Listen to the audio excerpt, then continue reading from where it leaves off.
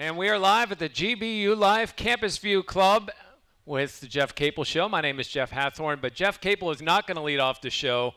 Will Jeffress is going to lead off the show based on that second half he had. Congratulations on the win. Thank you. What a great second half. How were you guys able to kind of turn it around there in that second half in the win over Wake Forest yesterday? I think the most important thing for us was even going into the locker room, keeping our composure, and just entrusting ourselves and our coaching staff to be able to, be resilient and stay together. And so every time we come into the locker room at halftime, it's always positive talk and just preparing for the next play in the next 20 minutes, no matter what happened in the last 20. So people might think that, okay, it's big speech time. Yeah. But was it that, or was it more like, hey, we know what we need to do? How does that work at halftime? It can go either way, Sometimes it's big speech time, Everybody loves a big speech. But a lot of the times, it's just guys within the locker room just talking to each other, just encouraging each other, instilling belief into each other. And, everybody's got remarks and different things that they see. That's even why you have a coaching staff. As a person, you can't see everything. And so, we talk to and communicate with each other then and try and find out how to win. Well, as you know, it's a transition to go from high school into college. And you were one that needed to gain a lot of weight, and you have. Mm-hmm. At what point did you feel like, okay, I'm strong enough now where I can feel I can make a presence down low? I definitely feel like that was this last summer, especially, right after my surgery, before I even got to play within the last year. I felt like athletically and physically I had just grown as a person. Maybe some of it even just came with maturity in general. And so, shout out to my strength coaches, Coach Vince, and I'll never forget Coach G too, and so credit to them. And yeah, that's definitely when I think I started to just reach a certain level of physicality and peak within my game. How much weight have you gained since you've been in school? So it's a funny thing, when I was in quarantine before we came, when they shut down the world, I was in my house, and I didn't do anything because we weren't allowed to. The first thing I thought was we got 2 weeks off of school. So right after that, I actually came into college at 178. I dropped like 10 pounds from quarantine, just from sitting around pretty much. And so once I got here, I just started to continue to put on weight and continue to grow. And so, ever since I first stepped foot into college, I put on like 30, 35 pounds almost. Wow. Yeah, when I was playing in high school at McDowell, I was about like 190 on a good day.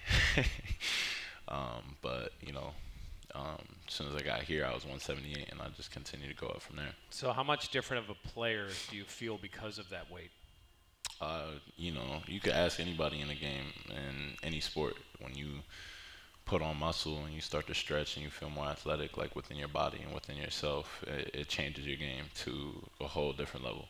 And at any point in time, that can help you within the game, whether that's conditioning, whether that's strength, playing defense, getting off the floor, offense, drives, cuts, shooting, no matter what it is, it helps you out a lot. You're 20, right? Yes. All right, so I'm going to warn you, if you spend 2 weeks sitting around the house when you're older, you're not going to lose weight. I can tell you that from experience. It's not going to come off, it's going to come on. Yes, and it's going to be harder to take off. So just watch that, sitting around the house. Don't think that sitting around the house means you're always going to lose weight. When you get into those physical contests, Wake Forest they were pounding the ball down low. Mm-hmm. Do you enjoy those type of battles where you're having to hold your own? You know that what you need to do down low? No, for sure. At any point in time in the game, one of the things that coaches were stressing to us was about having competitive urgency. And, anytime I check into the game, that's why I try and have I'm a competitor at heart. I think one of my favorite things is Jorge always calls me a tryhard. no matter what we're doing, it could be Monopoly, Uno, basketball, FIFA, no matter what we're doing, he calls me a tryhard because I'm trying to win. There's no ifs, ands, or buts about it. And so, when there's a challenge presented to me on the court within my life or anything like that, I'm willing and ready to overcome it, and so I get excited about it. All right, Guillermo was telling us, I think it was 2 weeks ago, about the Monopoly you guys were playing on the road trip, and that there's a lot of yapping that goes on. Are you one of the yappers, or are you one of the guys that's like waiting for the next turn?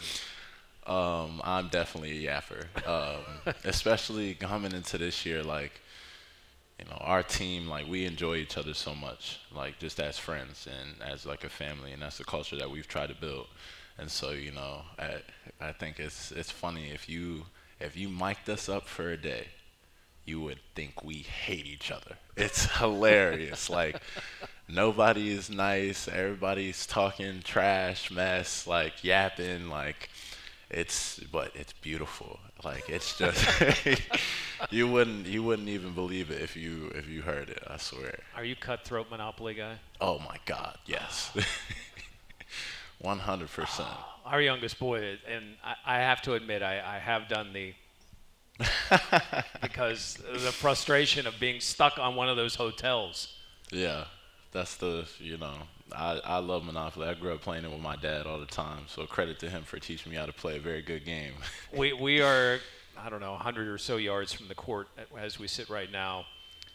Were you guys feeling the pressure of playing at home, and you'd had some tough games? Was it getting to the point where did yesterday's result kind of take that away, if there was any? We talked about it as a team, just how when we've been on away games, going on the road, we've played great. We've fought. We've been resilient. We've been road tough, and we've taken advantage of being on the road and taking over people's home court.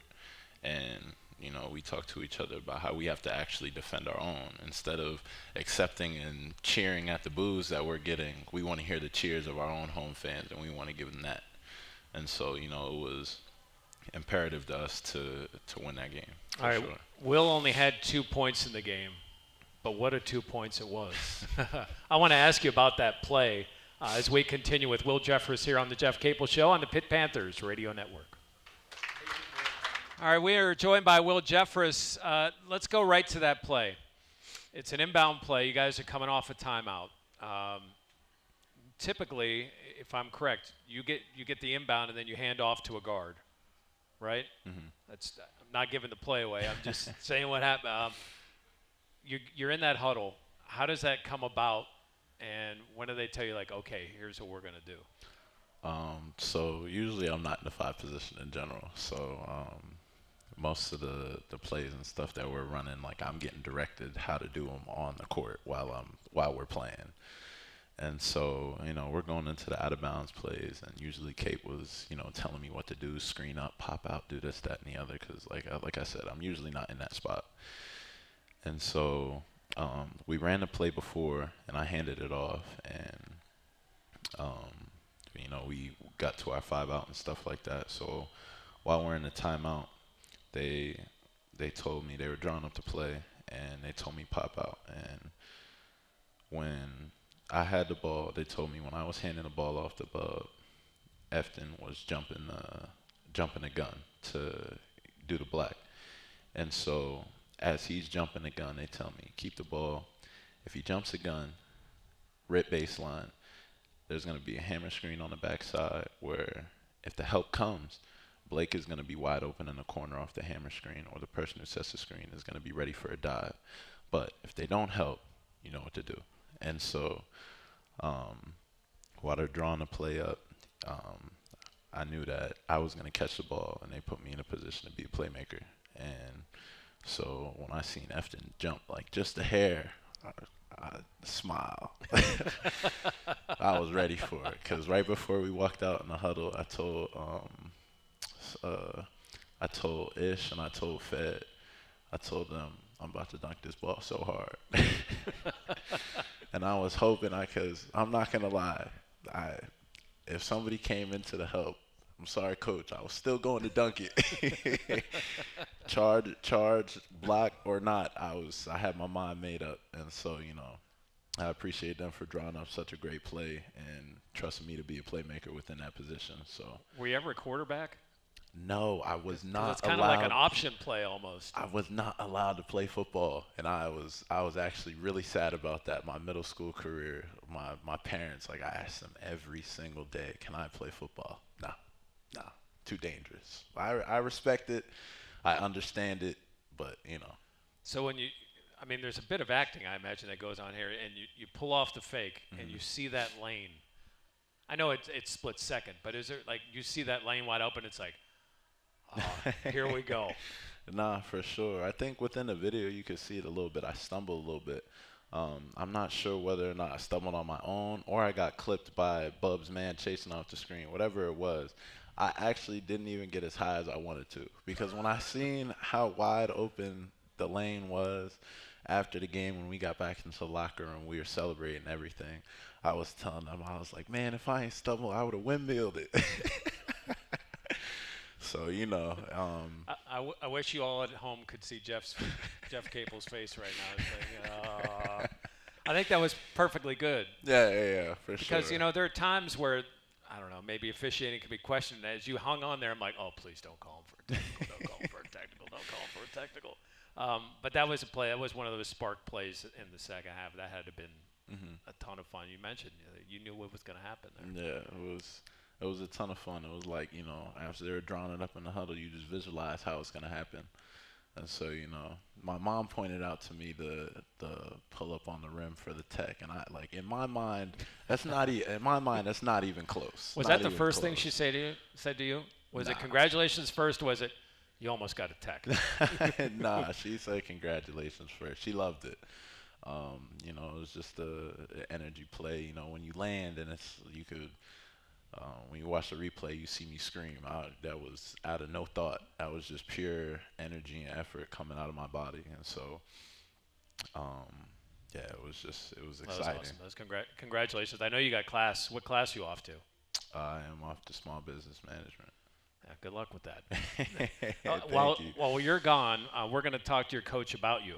So it's easier if you're not here. So we're going to take advantage of that time. Good luck in class. Good luck against Notre Dame on Saturday. Thank you. I appreciate it. Will Jeffress joining us here on the Jeff Capel Show. We will talk about Will with Jeff as we continue here on the Pitt Panthers Radio Network. We are at the GBU Live Campus View Club here at the Peterson Event Center and joined by head coach Jeff Capel now. That's a good young man. Great young man.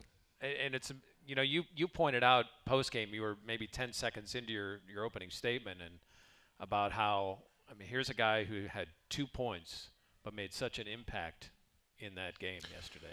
Well, it's a perfect example of, number one, staying ready.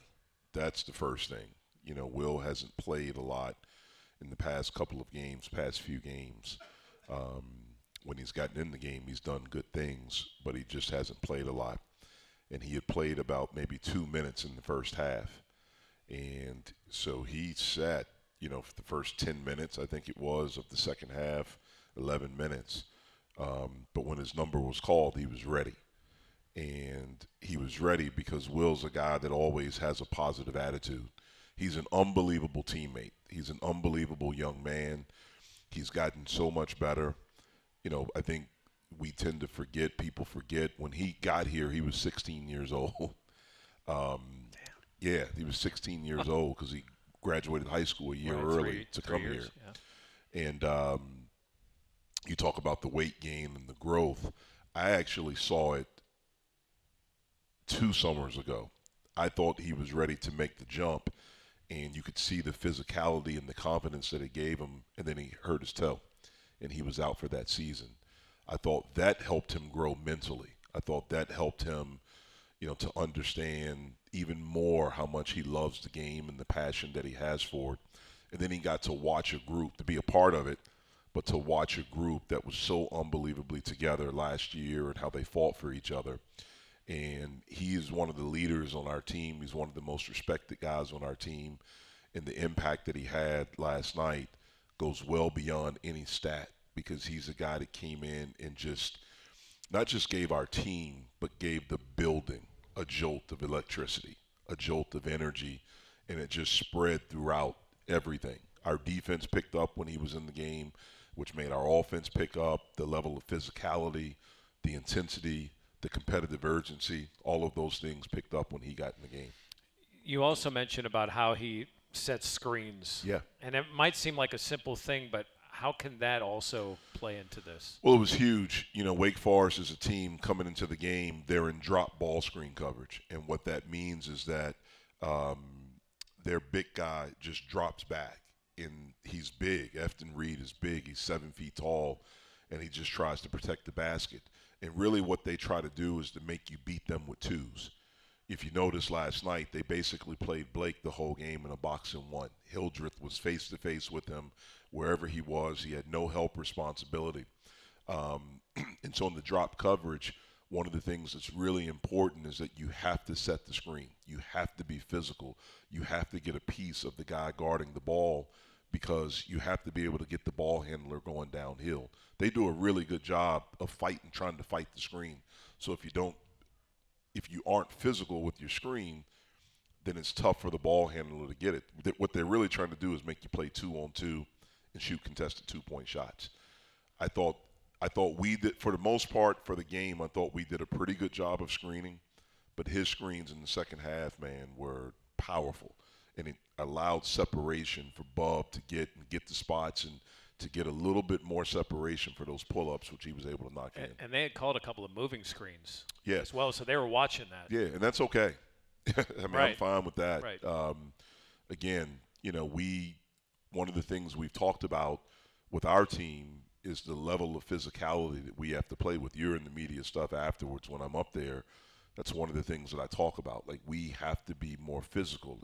I'm not saying, look, Wake Forest was bigger than us. Efton is 7 feet tall. Will is 6'7".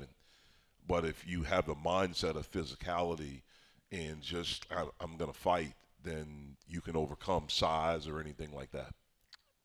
What do you remember about first seeing Will play? I mean, so he's Erie McDowell's leading scorer and all-time leading rebounder as well, playing 3 years. Yeah. Because he did graduate early. Well, it's interesting. I actually thought about this last night after the game. I sat up in my office for a little bit, watched the end of, I can't remember what game was on TV. Kentucky, Florida. Yeah, Kentucky, Florida. That's what it was. And I was just sitting with our staff and just kind of trying to relax a little bit. And on my drive home, I was thinking about, because I was so proud of Will and how he played.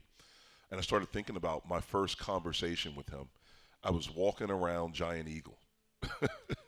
And I had tried to call him the first day that you could call, I guess it's going to your junior year. It was June 15th.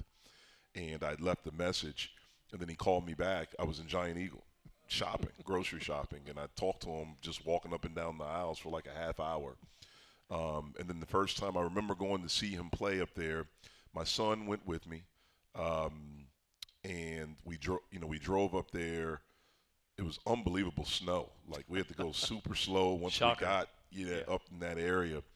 But he played really well. I loved him as a kid. I thought he had a high upside because of his age. Even if he would have stayed for his senior year, when he graduated, he just would have been 17. He had skipped a grade earlier too, when he was younger. But I just thought that he was a guy that we really wanted and also needed in our program because of all the intangibles that he would bring. Not just being a good player, but being a really good kid. I thought he had potential to be an unbelievable leader at some point, in his career as he got older. And it's really cool to see him growing in that. His family is so unique. If you don't know the story, his mom graduated with a PhD from Yale at age 22. The dad played pro ball. His sister was a college athlete as well. What was the family? The family sit-down must have been fascinating. Unbelievable family. It's interesting because when we were going through the process of him graduating early, it was during COVID. So everything was on Zoom. But unbelievable family, unbelievably supportive. The other thing I thought about on my ride home, I think it was after year 4 here. Yeah. Yep. It was after year 4. And that was a really hard year. I mean, a really, really hard year for us and for me personally because of what, was the least amount of wins that we had and things like that. And after the season, right after we lost to Boston College and we got back, I started having meetings with our guys. And I knew we were going to lose some guys. And there were some guys that I wanted to lose. But there were, certain guys that I wanted back, and he was one of them. But I didn't know where he was because our program at that point wasn't what I wanted it to be. Not just the wins and the losses, but just our program, the people. It just wasn't what I wanted. So I didn't know. And one of my first meetings was with him. And right away, man, within like the first minute, like the very first thing he comes in, he's like, "Coach, I just wanted to ask you, like, how are you doing?" Wow, I hadn't had anybody ask me that in a while. And then he was just like, "Look, I'm staying. Like, I believe in you. I believe." And I actually got emotional when he was telling me that because it was a point where I wasn't sure who wanted to be here with me, who believed in me. And, so he means a lot to me. And it's, like I said, it's just been really cool to watch him grow. And I'm just proud. I mean, for me, I tell our guys when they get here, concentrate on being a great teammate. All of you are talented. If you concentrate on something besides you, your talent will just show up. It will come out.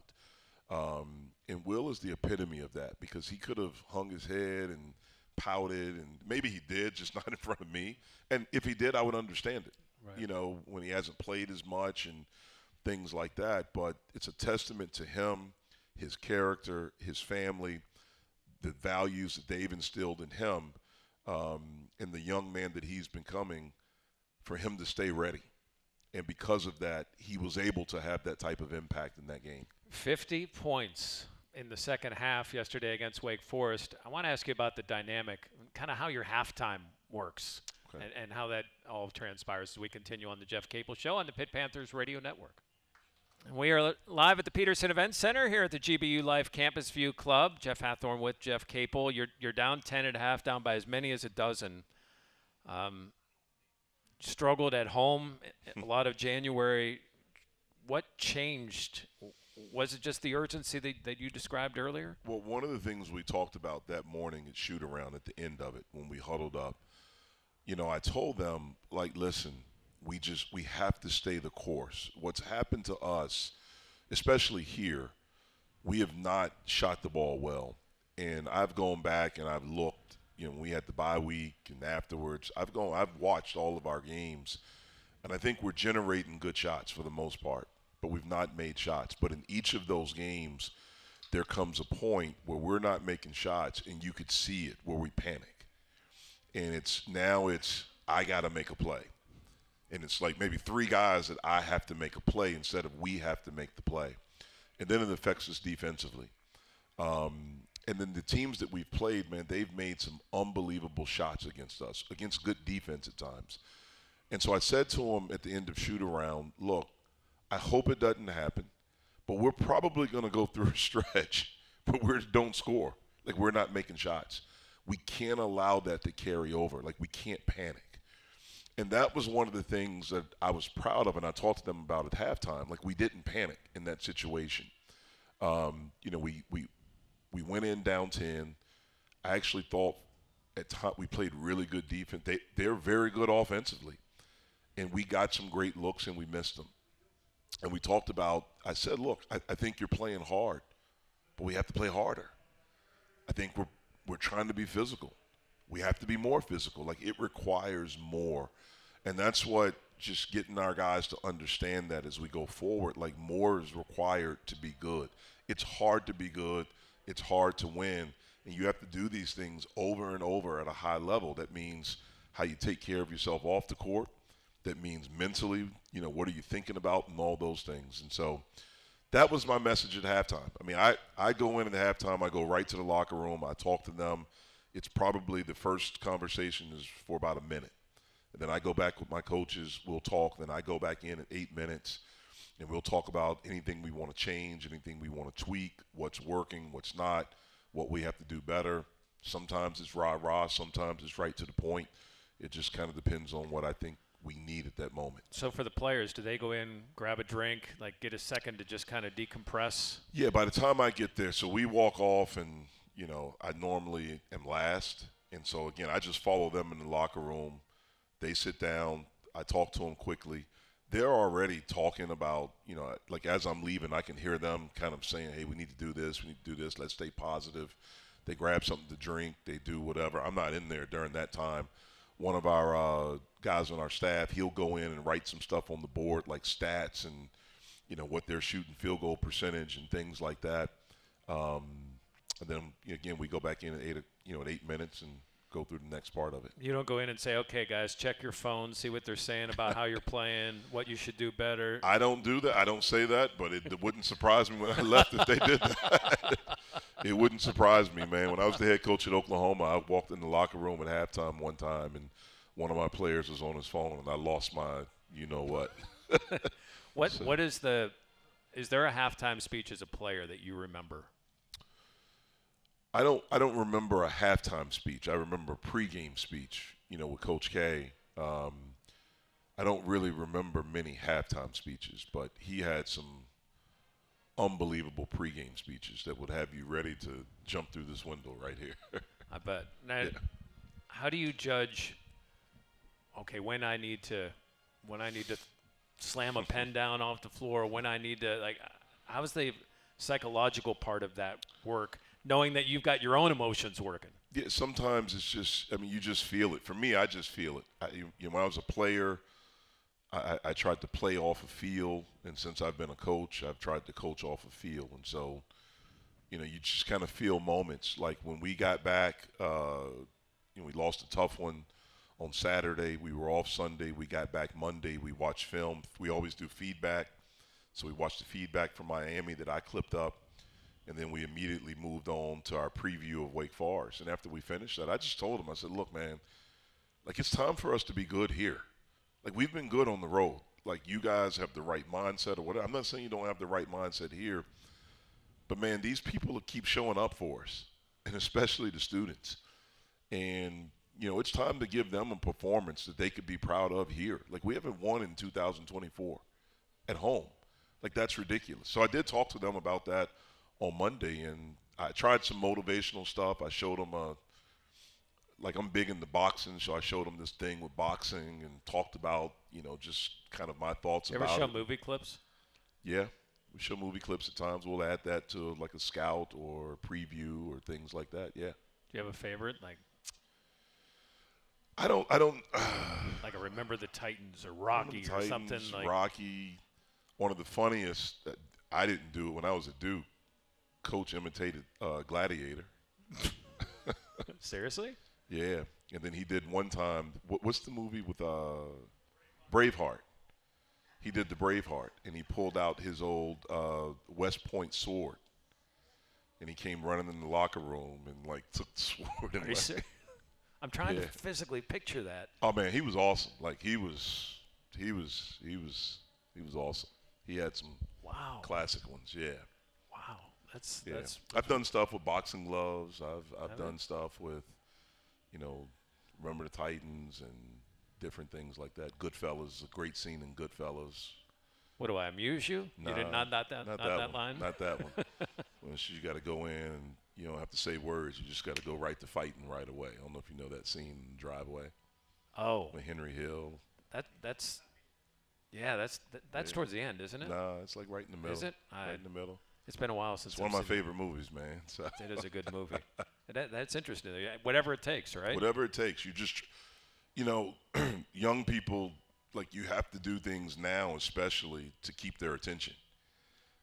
Their attention spans are shorter than it was with us because everything for them, I look at it with my kids at home, everything's a reel, and these reels are a minute. And so you have to be quick. Even we've had to do stuff with our scouts to shorten them. What we give them, because trying to get them to retain all this stuff at one sitting, we'll do things like if we do a, feedback, we'll do feedback in one place. I'll go somewhere else for the preview because I don't want them sitting in one place for a long period of time. So just trying to do things like that. Another guy who provided a spark for you, and I want to ask you this when we come back. It's kind of an interesting dynamic with Ish Leggett. Do you start him? Do you bring him off the bench? I want to get your thoughts on how you kind of wrestle with that as we continue on the Jeff Capel Show on the Pitt Panthers Radio Network.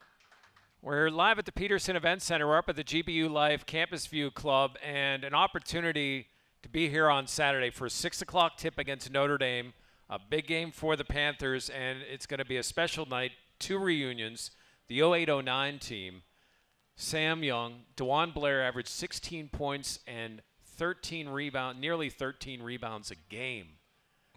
I mean, Levance Fields was 11 points and 8 assists a game.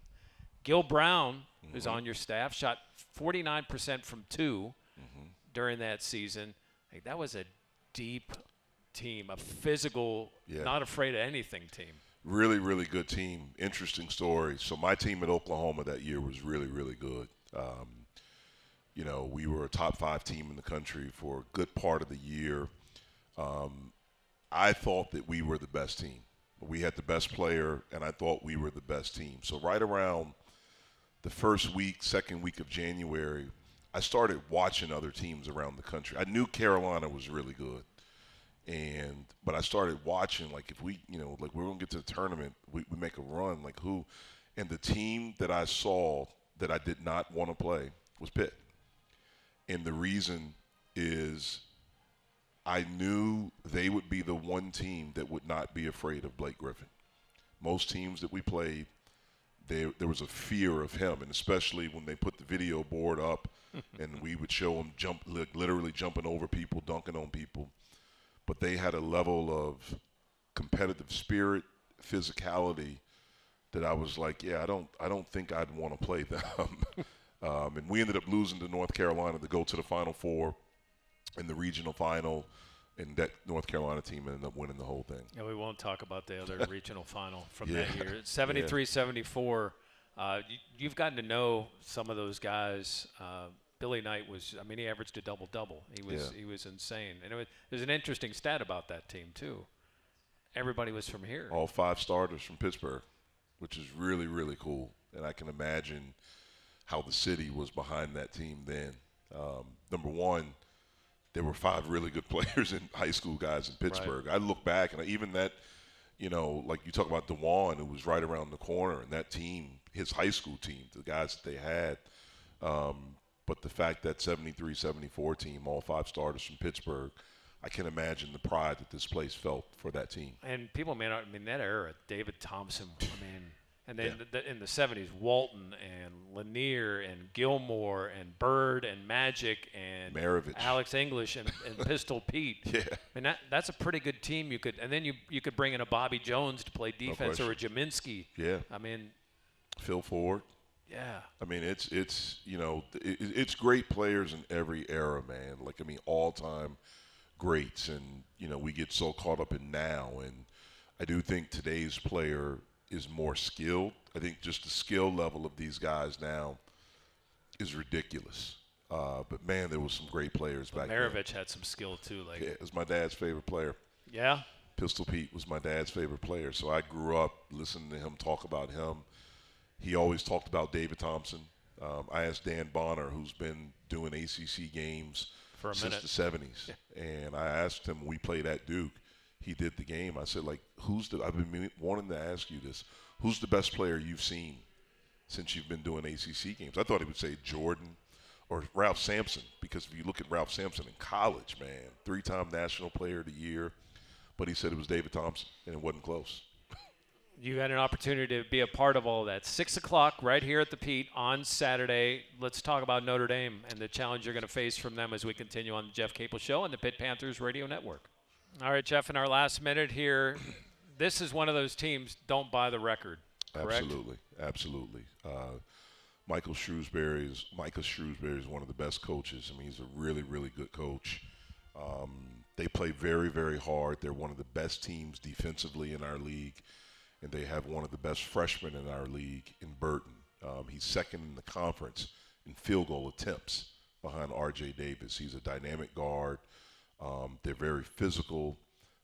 They're well coached, and they play really, really hard. Yeah, he's got a good hand. Like he seems to be in control for a freshman. Yeah, he is. He's explosive. He's really, really confident. He's Indiana Mr. Basketball as a high school senior. Which was a great get for them. I mean, he basically took his recruiting class that he had from Penn State they all went to Notre Dame. So it's great when you get a new job and you need new players and you take your whole class. And it's a top 25 class. Well, hey, good luck. Thank you. On Saturday. Our thanks to Will Jeffress, to Amanda King, to Joel Nelson, to Matt Plisga, Allison Rubin, and to Jeff. Pre-game 5:30 Saturday. You've been listening to the Jeff Capel Show on the Pitt Panthers Radio Network.